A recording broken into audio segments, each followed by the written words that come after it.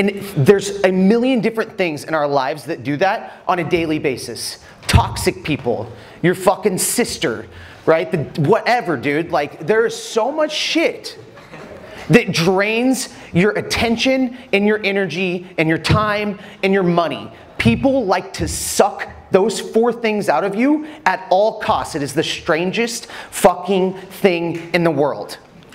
Who here has someone who just comes to them for shit and never gives back? Yeah, dude. That stuff never ends. And that's because, like Fernando was talking about, nobody understands the importance of building relationships. They want to come in and they want to take. Hey, what can you do for me, Fernando? And that's all I want. You do some shit for me. Right? That's how I feel like people are treating me. And you have to have the ability and the structure to actually cut that off. You have to be able to say no.